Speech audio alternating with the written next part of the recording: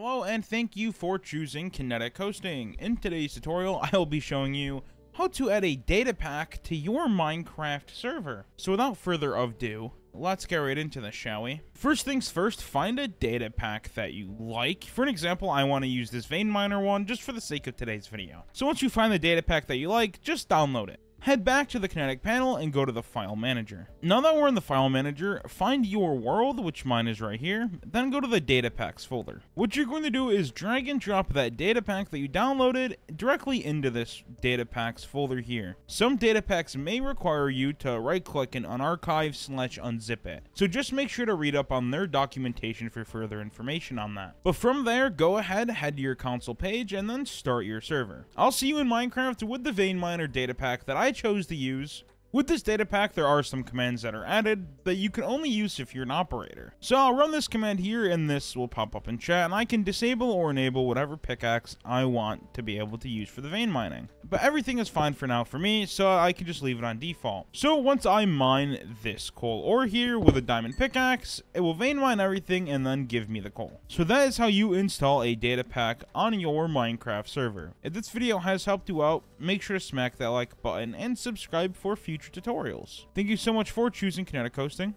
and watching this video, and we will see you around.